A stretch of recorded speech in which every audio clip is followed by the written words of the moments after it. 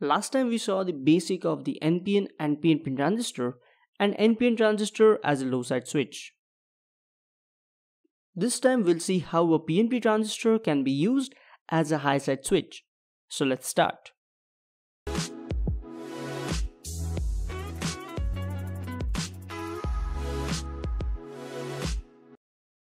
Well, we can use an NPN transistor as a high side switch as well, but using it is not an easy job. Because to turn on the NPN BJT, we need to provide at least 0.7 volts to the base of the NPN transistor. And we'll apply that to an NPN high side switch and let's see whether it works or not. This is a simulation where an NPN transistor is used as a high side switch. If you don't remember what is a high side switch and low side switch, then please check out my previous video by clicking on this card. Now, in this simulation, even if you are given the 1 volt to the base of the BJT, it is still not turning on. Why? We have given the proper voltage, right? Well, there is a small catch over here. We surely gave the base voltage, but to turn on an NPN BJT, we need to give the voltage of 0.7 volts between base and emitter. The potential difference between base and emitter should be at least 0.7 volts. In our case, the emitter is not connected to the ground. It is floating. So even if we give 1 volt as a base voltage, it will not turn on. Because the base to emitter voltage difference is not as per the minimum requirement, which is at least 0.7 volts. The input voltage is 6 volts. Now let's give the 7 volt as a base voltage and we will see the simulation. If you notice, the BJT has turned on. So in this case, the emitter is at 6 volts and the base is at 7 volts. So the potential difference between base and emitter is 1 volt. That's why this transistor has turned on. However, this is a simulation, but in real world application, the input voltage is 6 volts itself. Then how we can get a supply of 7 volts in the actual circuit? We'll have to make one more power supply which will complicate the circuit, or to get that, there are several methods of high side switching as well, which are also complicated and costly.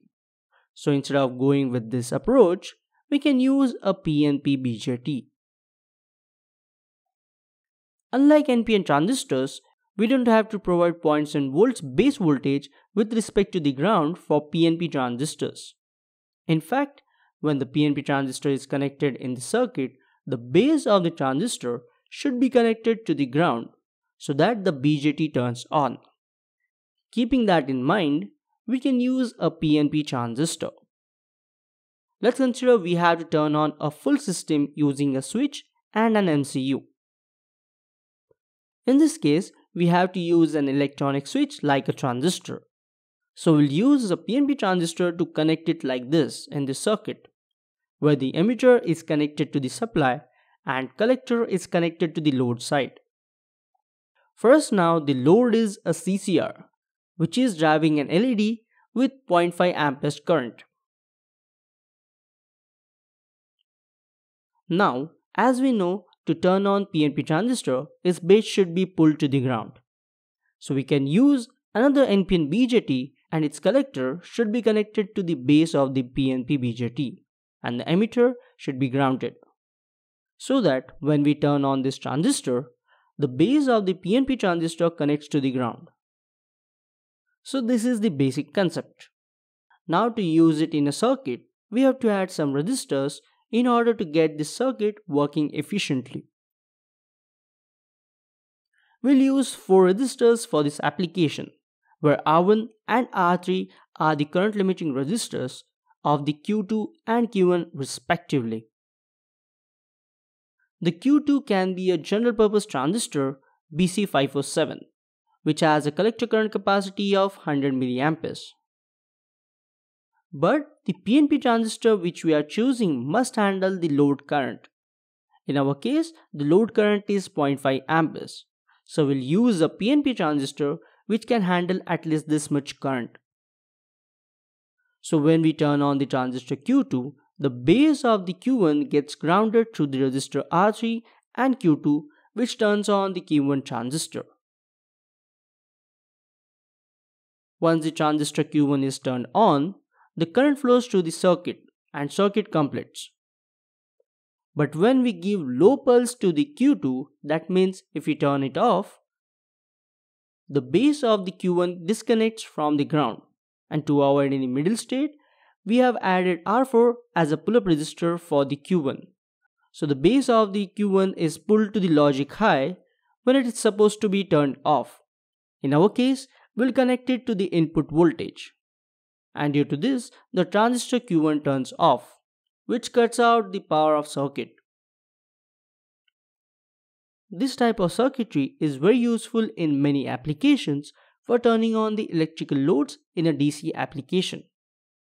Let's see a small simulation of this circuit as well. The circuit is constructed as per our discussion. The load for us is a CCR. If you want to know more about this CCR, please check this video by clicking on this card. Now, we give a pulse to the transistor Q2, which turns it on. If we see when a pulse is given to the Q2, the current starts flowing to the circuit. As soon as the pulse is gone, the Q1 cuts off the power supply and current stops flowing through the circuit. Well, that's how we can use a PNP transistor as a high side switch in any DC application. We'll see more such application of a BJT in coming videos. Till then, stay tuned. I hope you got something from this. If you haven't, you can watch the video again. Still, if you don't, you can ask your doubts in the comment box below. Hit the like button if you like this video, subscribe to my channel, and finally, thanks for watching.